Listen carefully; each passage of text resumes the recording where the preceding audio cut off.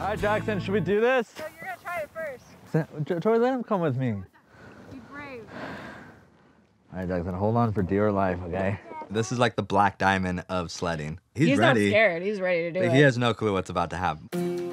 Jackson, are you ready? All right, here we go. Hang on. Wait up for us. Murph. Murph. Wow. Oh, wow. Oh my god. Oh my god. Wow. Oh god. Oh no. Oh no.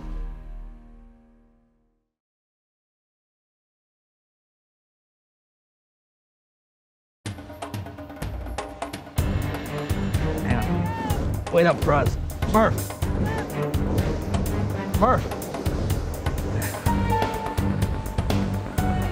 Wow. Oh, wow. Oh my god. Oh my god. Wow.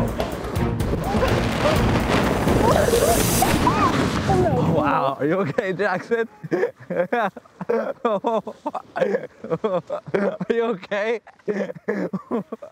It was user error. It's my first time down. I had to get used to it. There's a moment there that I'm like, my husband just squished my son. Jackson, are you good? Maybe Dad should have done that one by himself. Are you good? You put our 3-year-old child on the sled with you the first run. If you knew it was gonna be crazy. No. I said, Daddy's gonna go down by himself. And then you said, babe, let him go with you. He wants to go with you. So then I was like, okay. I need a playback on that because that was not how I That was in the remember notes. All right, Jackson, should we do this? No, you're gonna try it first. Tori, let him come with me. I think Jackson actually threw off my weight balance because he kind of like fell backwards. So it's Jackson's fault. So. Jackson, do you want to ride with Dad again? No. No, he's done. I'm not gonna like that. You didn't like it? No. Did you like it before you wrecked? Yeah. After we wiped out on the first run, we had to convince Jackson that sledding was safe. Otherwise, our entire one-on-one play date would have been a bust. Jackson, ride with me. All right, here Daddy goes.